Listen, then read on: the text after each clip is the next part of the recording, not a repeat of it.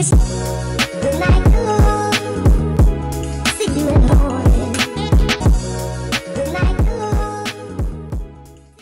Good morning, everyone. In today's video, I'm going to take you through a typical spring morning routine for me.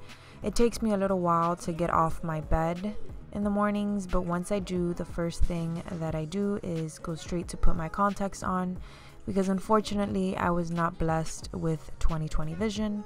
Then of course I brush my teeth and I hop right into the shower. I do take a shower in the morning and at night. I feel like morning showers really help me wake up and get me ready for the day. The first thing I do is cleanse my face with my Milky Jelly Cleanser by Glossier, and I use my Vanity Planet Ultimate Skin Spa. I talked about this brush in a favorites. It does come in a set of 3 brush heads, but my favorite one for my sensitive skin is the silicone brush head, and I do have a coupon code for this brush. It gives you 70% off if you put Gemary at checkout. Honestly, I have been using this ever since I got it for the past like 2.5 months, and I cannot get enough of this brush.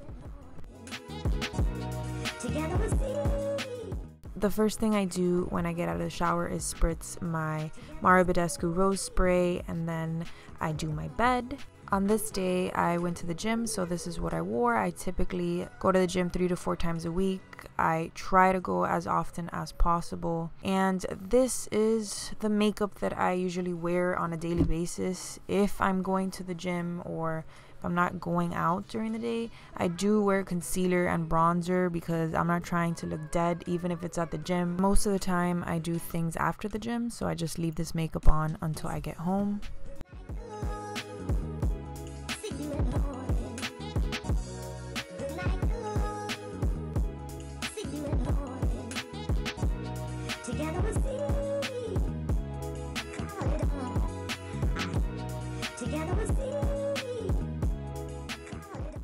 For breakfast, I always have 3 egg whites, 1 whole egg, a slice of either turkey or ham, and while that's cooking, I put half a cup of oats and some water in the microwave, and then I wait for my eggs to finish, sprinkle some non-fat cheese on top of it, and I top my oatmeal off with some blueberries and agave syrup.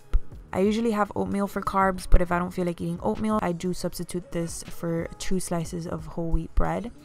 And I do take my vitamins in the morning. I'm currently taking a woman's multivitamin, some fish oil, and a fiber gummy.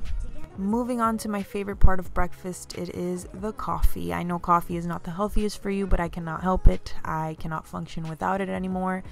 This is how I make my Cuban coffee. I know there are several methods for making Cuban coffee, but this is my personal favorite. For this coffee maker, I think that it tastes the best when I make it like this.